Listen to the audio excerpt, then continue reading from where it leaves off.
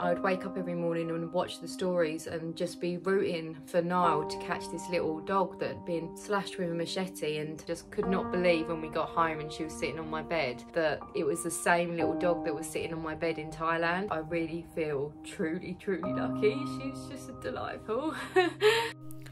Hope was actually one of the first dogs that ever came to the land. I think she was about number 3, and she came there when there was really nothing built, but we weren't ready. But she was in such a bad state that we just really had to get her into one of the little suites. When Hope first came in, she had big, deep, open wounds. I'd known her for a while, but she had recently been cut with a machete. She'd been shot with a nail gun, and I'd sterilised her in the past and knew her puppies, etc. But the abuse had just got so bad that I needed to get her out of there. Took about 2 weeks to catch her in the wild, but we eventually caught her because she was so traumatised after the attacks, and were able to bring her up to the land. She was absolutely terrified because, I mean, she'd obviously been going through torture and abuse, and she probably thought we were there to do the same thing. Even though she knew us for a while, her recent mood had changed because she'd been so badly abused. There was no real long-term plan for Hope at the start. It was just to get her into the land, and as I said when I was naming her, I called her Hope because she had no hope. And I was like, first thing we can do is let's just get her some hope back. I was pretty new to rescuing dogs at this stage. I didn't know the long-term prognosis. I didn't know if she'd ever recover. It was just a very scared, traumatized dog who needed a place to call home.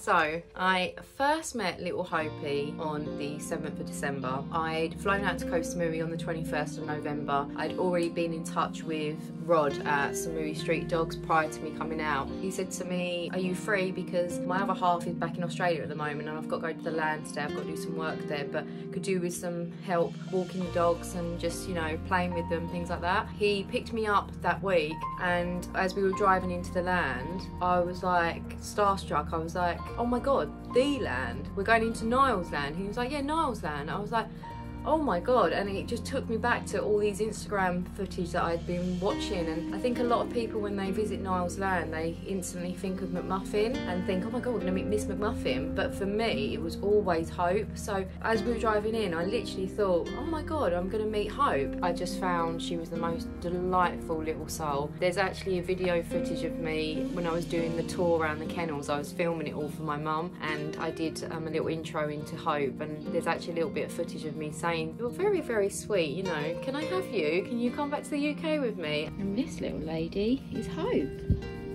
You're very timid. Do you want to come back to the UK with me? Can I have you?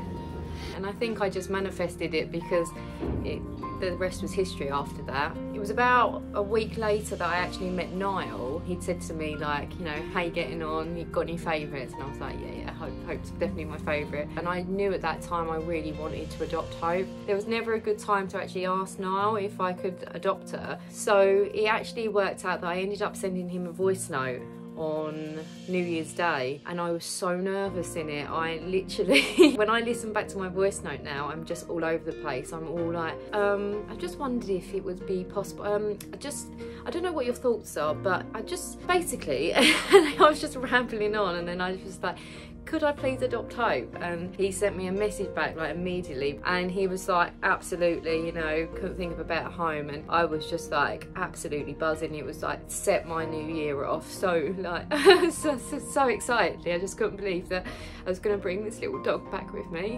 What are you doing? This is the first time you've ever got up on the couch.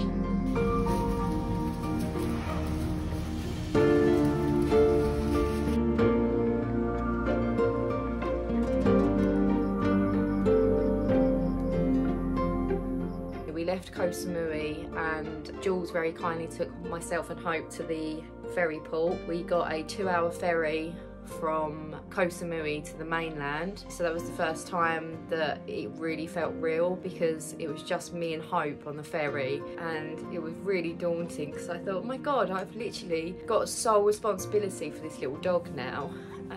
We got to Donsac, which is the main ferry port in Suratani, which is the mainland, and there we got a taxi to Bangkok through the night. So on the Tuesday we then went and got our vet checks, and up until the vet checks Hope wasn't actually confirmed on the flight, so my anxiety was through the roof because we were flying Tuesday night at midnight and we didn't get her vet checks back until about 2 o'clock, I would say, in the afternoon, but they still hadn't confirmed her on the flight, and I was really panicking, thinking I think I'm gonna have to leave her here and I'm gonna have to wait in Paris for her. And then I think she got confirmed on the flight about 5 p.m. Everyone was sending me so many lovely messages of support and all praying that Hope was getting on this flight, and then she made it, so it was brilliant.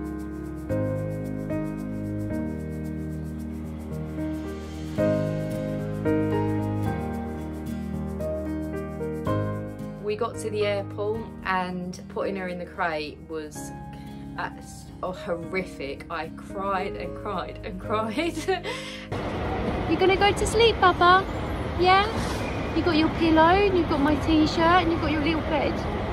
And I was an absolute mess on the flight. Because we had a night flight, I was just hoping that it was her bedtime and that she'd just sleep and everything would be okay. And fortunately it was, and I saw her at the other end. So we arrived in Paris. We went over to Calais to do the vet check, and we managed to get onto the Eurotunnel. We went through, which was about another half an hour, and then we drove to Folkestone where they dropped us off and my mum and my brother picked me up, and then we drove all the way back to Chelmsford. Hello.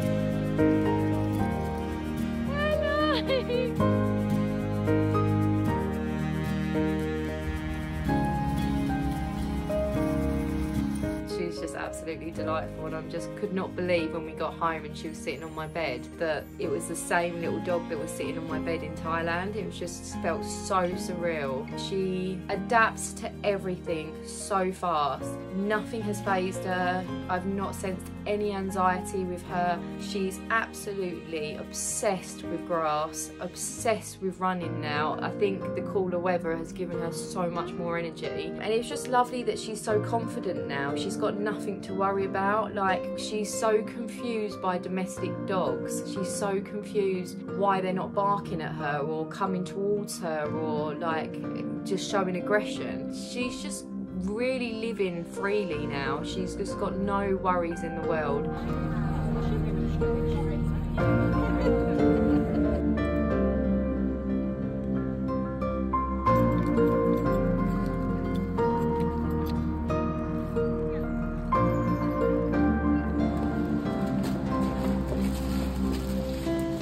What does little Hopi mean to me? She means absolutely everything. She's changed my life completely. She's got her own Instagram page now, which her followers have been absolutely unbelievable, and they've all become friends of mine now. It's just been lovely. We just have general chit chats, but she is the most endearing little soul. I just would love to know what she's thinking. I really would. She's just so sweet. She's wonderful. She's just amazing. I just absolutely adore her. I'm really obsessed with her. I couldn't be more blessed. I really feel truly lucky. She's just delightful. But she's lovely. I love her, and I just want to say thank you so much, Noel, for letting me have her, because she's beauty. She really is beautiful.